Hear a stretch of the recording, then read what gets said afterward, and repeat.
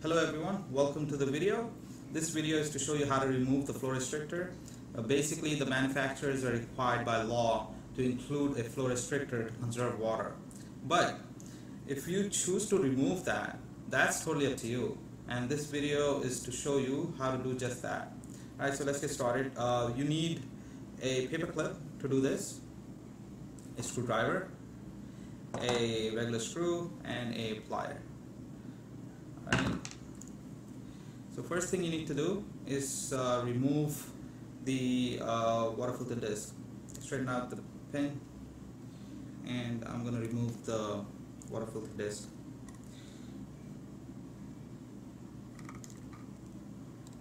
Alright.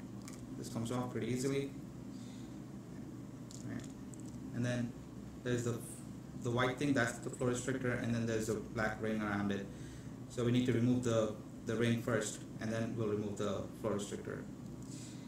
Right. You can use the paper. You can use the paper clip to remove that.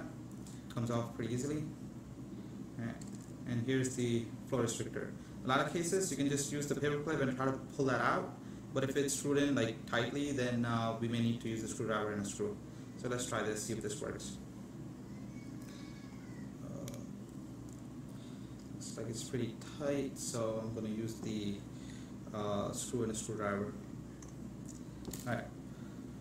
All you need to do is screw this into one of the larger holes, and you don't need to screw in too tightly. Just one or two threads should work. I'm going to use the screwdriver. Okay. So I have mine. So I screw this in.